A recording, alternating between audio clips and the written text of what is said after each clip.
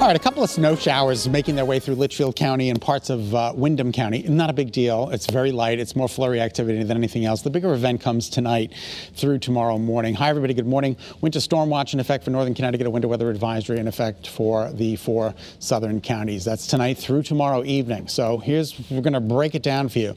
Snow begins late tonight. Heavy at times, and maybe a swath of time, like 3 to 4 hour block of time very early tomorrow morning where we're getting rates of an inch or an inch and a half an hour. So that's not good. That's going to measure up and certainly be enough to plow by the morning commute. Tomorrow morning's commute looking really tough.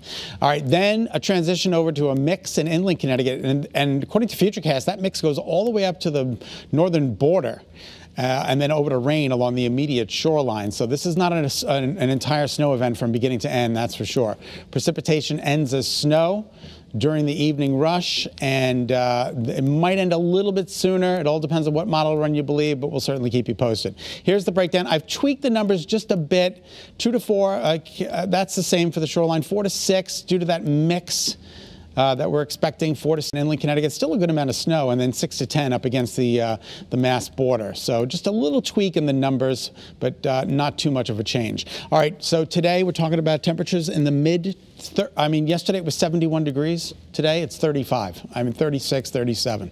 You need your winter coat out there. Mostly cloudy, colder. You might see an interval of sun from time to time today, but mostly cloudy. Tomorrow's the big wintry mess. We'll be on the air for you live at 4 a.m. tomorrow to get you through it. Please tune in, and we'll probably have extended coverage during the day. Saturday and Sunday features much colder temperatures. Look at those numbers, 32 and 37, but at least it'll be dry. Have a great day. Thanks for tuning in. We appreciate it.